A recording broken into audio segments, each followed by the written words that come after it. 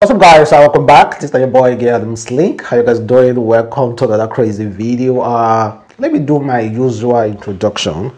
So guys, I try as much as possible to like this video, comment, share it on all social platforms. Follow me on Instagram, Twitter, Facebook, Adamslink, and make sure you subscribe and click the bell notification to get updates anytime, any day I upload, and make sure you invite your friends as well. So I think that was my usual introduction before I decided to shorten it.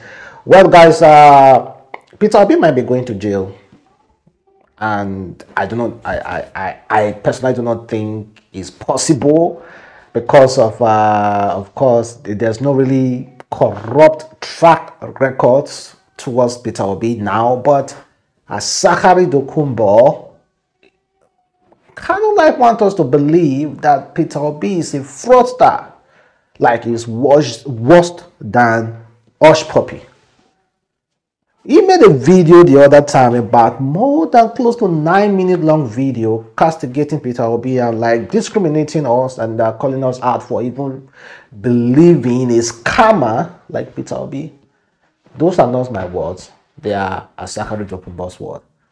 He's saying Peter Obi is a scammer. I shouldn't even think about voting for Peter Obi. Then who should we vote for? I think he's supporting Tinubu. Well, most definitely, guys, you know I'm going to play it video, so let's watch it, guys. In a normal country, Obi will be in prison. In a normal country, Peter Obi will be in prison for a very long time to come. This is a man proven took state money, invested in his family private business. The business failed. Anambra State cannot recover his money again. A thief! That is our quarrel with him. This man is a common criminal, a thief, who has stolen Anambra people's money. He admitted that he invested Anambra money. He used his position. If it is in China, he would have been executed long time ago. That this glorified Yahoo opened his mouth to talk. Nobody would have noticed Peter Obi if you people were not abusing. You call, yeah, now you go rest in peace, spell it Solomon. You are already resting in peace. Look at me, oh. You dey see me. We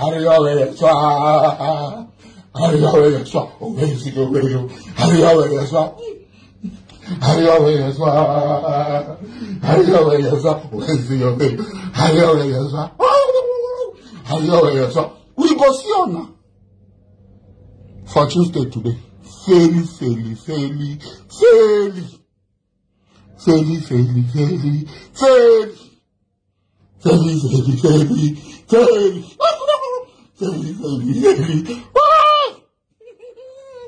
Fairly. On a go fail, scatter. Why do people like this? Praying. Rest in this. Hey, guy is now in a wheelchair. I'm a wheelchair. I will not be the first person to be on wheelchair. There was an American president. Guys, if you ask me what Asari Dokubo did, what Peter Obi did to Asari Dokubo, honestly, I do not know. Just maybe he's saying the truth in his own way, or Nigerians or many Peter Obi supporters are not listening to him. But the honest truth is that I believe there are a lot of other political parties who offers other candidates, and I also believe that they can all focus on that particular candidate as well. But the reason why Peter Obi is making a buzz is because of this social media. Like wherever you go, you hear people say that Peter Obi. Wherever you go, just that time now, just when in 2015 when Buhari was coming in, anywhere Buhari, even Buhari was not as popular in people's mouth like Peter Obi now. I don't know about the North. I don't know about the North, because according to the interview Atiku Abubakar had yesterday, Atiku Abubakar said about 90% of Northerners are not on social media. 90% of Northerners automatically do not know Peter Obi.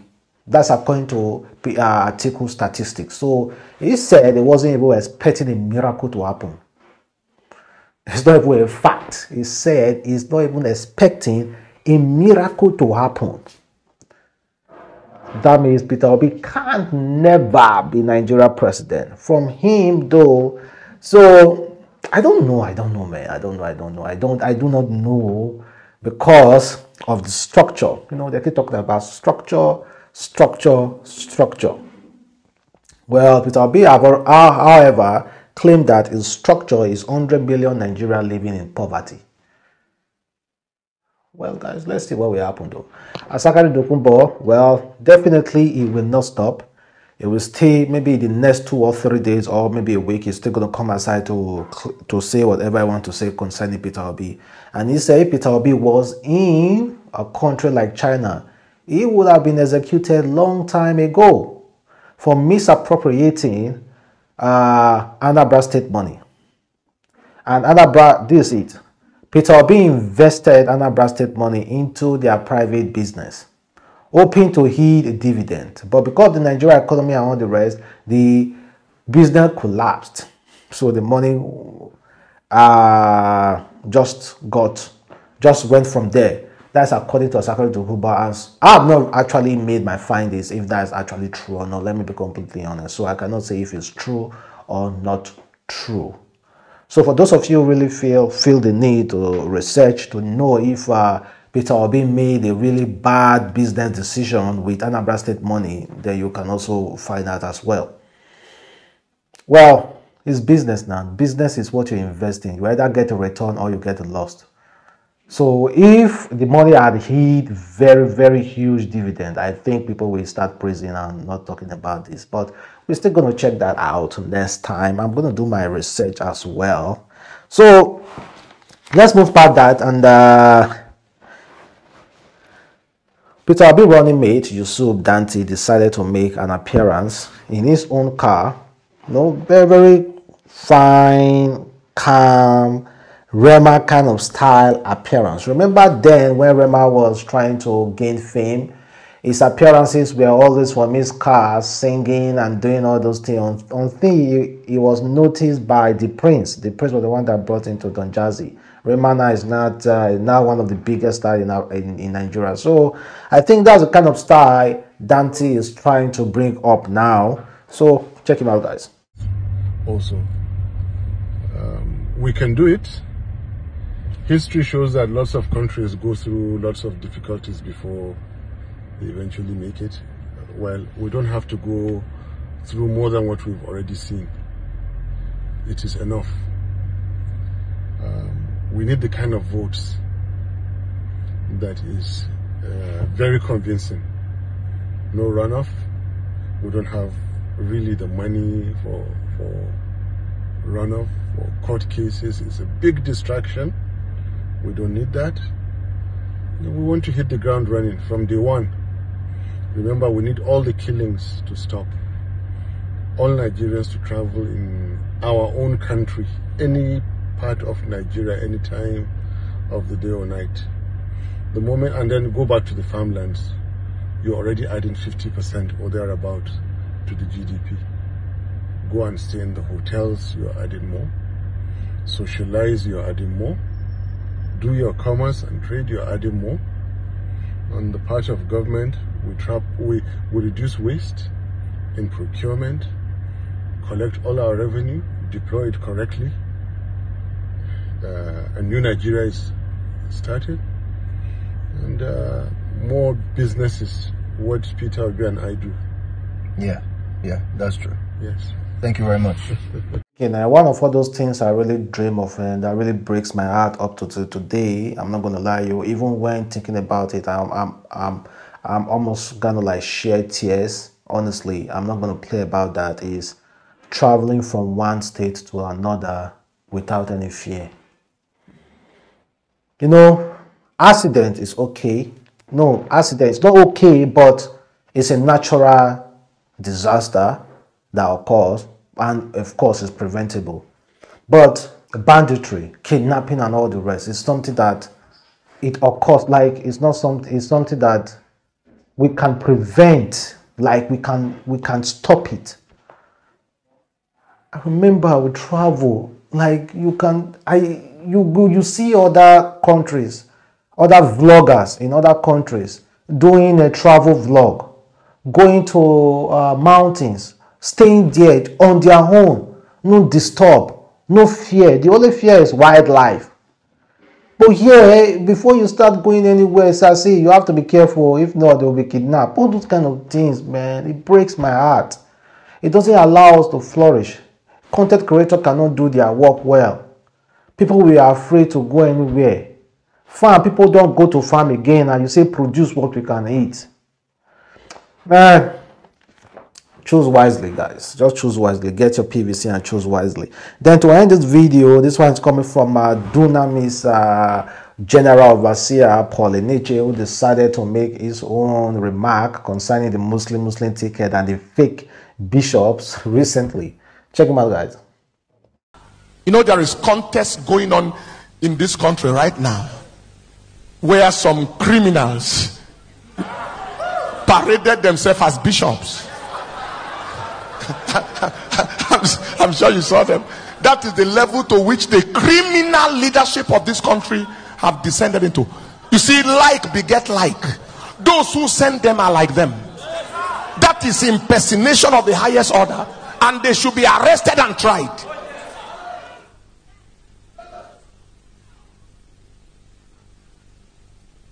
That is how Yeshus, bankrupt of mentality, bankrupt of capacity, bankrupt of any trace of leadership ability, these people who want to rule Nigeria, that is what they carry. But their end has come. Their end has come. They will never see the light of day. They will never smell the palace of authority. Anybody say amen? Say louder, amen. You want to cheat to lead. You want to lie to lead. You want to kill to lead. And your platform has led for 7 to 8 years. And the only thing the country got was bloodshed, killings, banditry. And you're still pushing yourself forward, bankrupt of mentality, bankrupt of authority, bankrupt of capacity, reasoning zero. Yes, Papa. Hey! You need to see their communication. You can pick nothing out of it.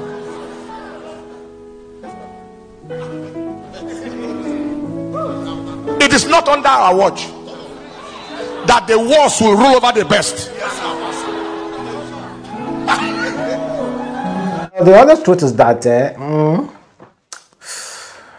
oh God.